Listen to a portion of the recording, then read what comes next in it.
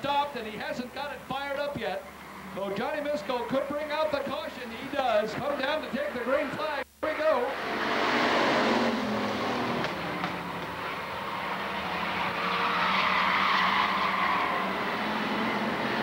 Justin Potter, car number 98, is in the second spot. Here comes the Sorrells car, number 66, for third.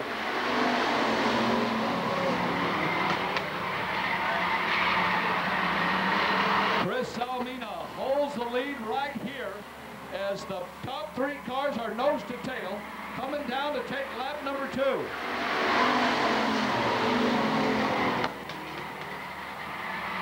Chris Salmina down the backstretch leads the other two second and third place cars in this 10-lap heat race, and he has got a bomber right on the back of his bumper.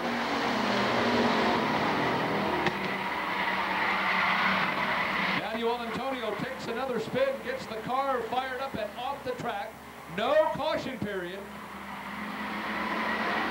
Justin Potter's in the second spot. Antonio's on the pace.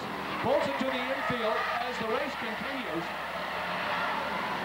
94 takes a spin. No caution. They get it back on the track.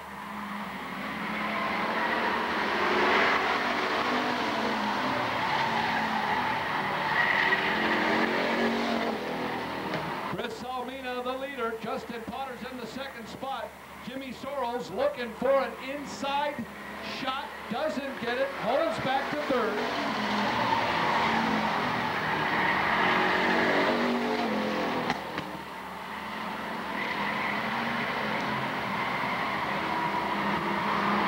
Down into the turn number 4.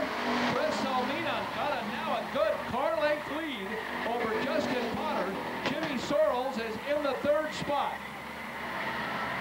Down into turns 3 and 4. Little tapping going on. One more lap to go.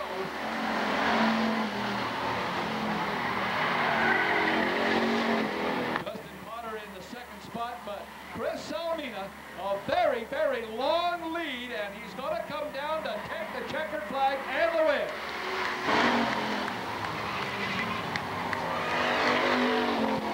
Chris Salmina takes heat race win number 2 for the 2003 season. 2 heat race wins for Chris Salmina out of Kelseyville.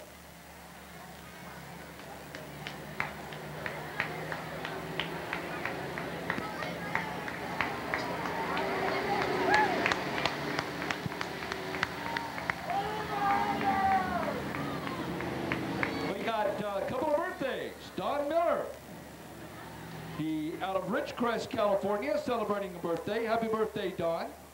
And Aaron Hicks, the driver of the modified car number 9, would like to wish his mother-in-law very happy.